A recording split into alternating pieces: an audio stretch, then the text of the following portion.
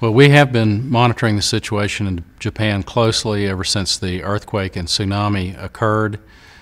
We have put together a command center. We have people in touch with other groups in the industry, other utilities and information agencies, government agencies, to monitor the situation, get as much information as we can, and understand how we may need to use that here at TVA.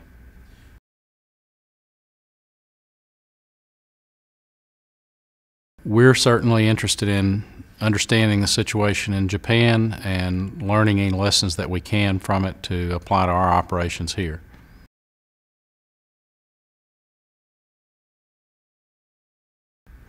Well, we're in contact through our industry organizations and other government organizations with the situation in Japan. TVA has offered any assistance that we can provide directly to Japan, and as of now we have not been asked for specific assistance. However, we are taking all steps to make sure that we're monitoring the situation, staying closely in touch with it, and would certainly be willing to provide any assistance if requested.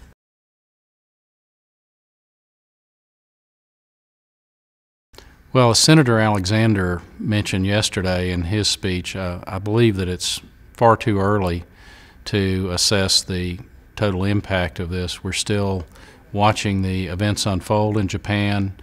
Much of the information that's available now is unverified information, and so I believe we'll have to wait to understand the facts and the events as they've really occurred, and what the actions may need to be taken and lessons to be learned out of this.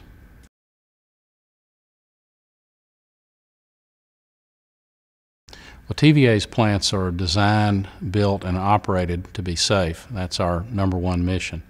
Our plants are designed to be very robust against all types of occurrences, natural occurrences as well as others.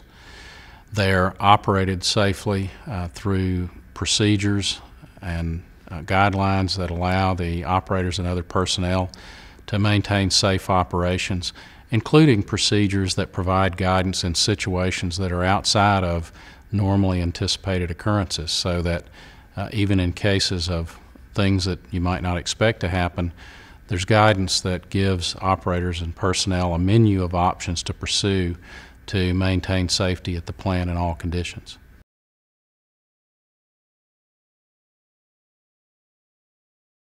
I believe that nuclear power is an important part of the energy mix today and in the future for our country and for TVA.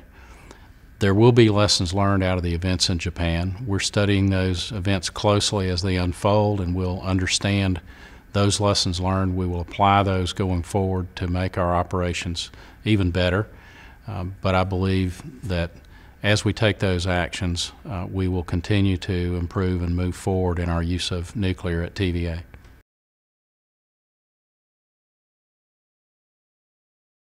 We're in contact with the Institute of Nuclear Power Operations, the industry operational arm, and through their efforts and collaboration with the industry, they are issuing a set of directives to all of the plant operators in the U.S., which will have each plant assess their readiness and capabilities against certain events, including flooding, loss of AC power, those sorts of things, to make sure that the plants have reviewed their procedures and their posture and are at a heightened state of readiness.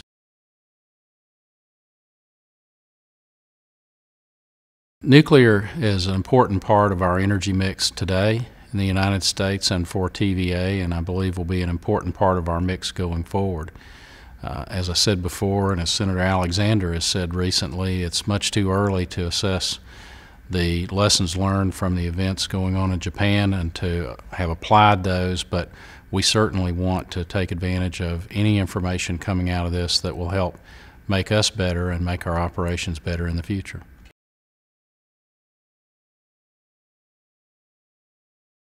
Currently, TVA operates 6 nuclear units with a total combined capacity of just under 7,000 megawatts of generation, or 7 million kilowatts of generating capacity.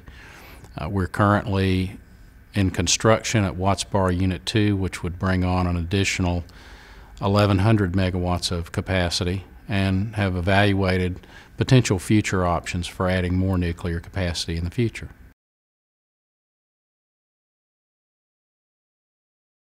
Currently, our nuclear plants supply about 20% of our electric energy to our customers, and with the additions that we have planned or underway, that could grow to 28 to 30% of our energy supply over a period of the next 10 years.